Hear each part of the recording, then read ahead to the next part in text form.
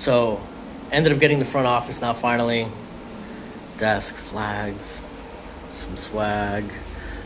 Eventually I'll find some deal on some big screen TV so I can put stuff in here for all the clients to enjoy. And here is the new shop. So I ended up getting the other side finally. Bathroom. So all my inventory parts. Got the Goldwing up on a table for someday in the far future when I have time to actually work on it. 2 toolboxes all loaded up.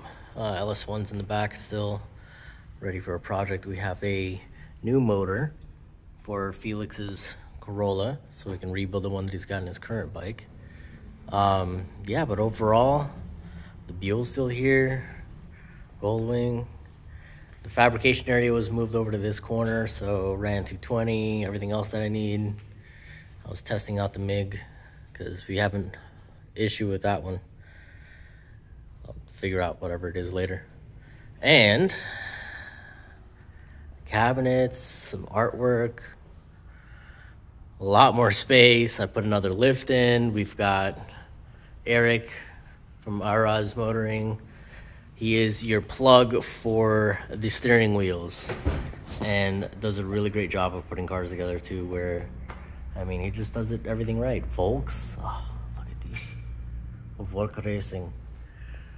Some good, I mean, just the way that this was put together, great. I think Curtis Motion ended up helping him do this down here in Miami. Just an overall great car. So it's in for a steering rack replacement, because these electric racks would like to go. And I'm also going to, I polish his headlights. These things look nice and slick now. And I'm actually going to be pulling the bumper, pulling the lights out, and opening the housings. We're going to black out the housings. And doing the same thing to the rear here. But overall, yeah, that's pretty much it.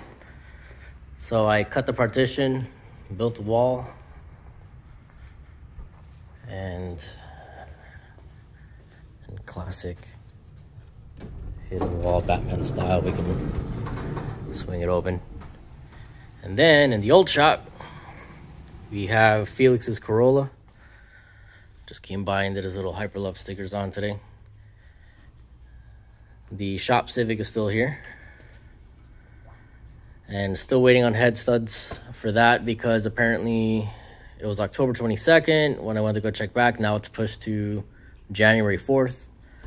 So it's just taking forever to find parts for that. And then we have this super awesome 1980 C10, C20, 454, some goodies. So it's getting, forget these, trash. Those are out. So for this, it's new ball joints, all suspension stuff, poly, control arm bushings, clean up the sway bar, because they really don't make a aftermarket sway bar for these. So I'm just going to be doing a cleanup on that, new bushings, and same thing for the rears, new shocks. So got some AFCOs. Gonna be punching these guys out. And we have a set of Bilsteins for the fronts as well. And those bad boys are going here. And also got some poly bushings for the shackles and the leaf springs as well. So at least we can get that all updated and get it riding a little bit better. It does have a few oil leaks on the transmission pan and the oil pan. So gonna be going through that. Obviously you can see somebody had tried to jack this motor up from the oil pan and dented it. So I'm just gonna pull this, clean it up, see if the mating surfaces really match up, and silicone it, throw it back in there for now, and see if he wants to replace the oil pan. If not, then we'll just do that.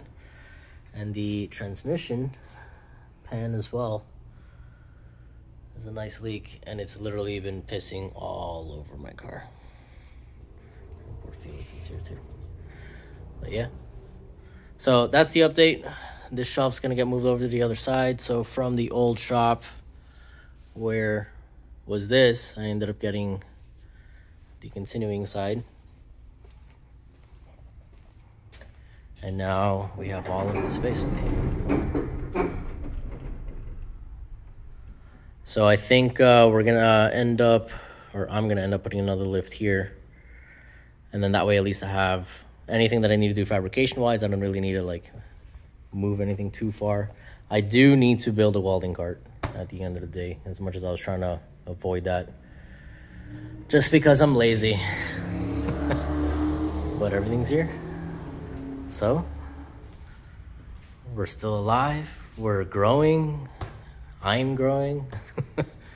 Things are moving forward. Yeah, that's about it. Just a quick little 6-minute video to update you guys. And thank you for watching, following. I'm going to be filming as much as possible, doing as many videos as I can. I think I'm going to do one on this one where for the 09 RX-8s, how to do the bumper removal, because I know it's a little tricky, doing a steering rack install, and doing the headlight housings and the taillight housings as well.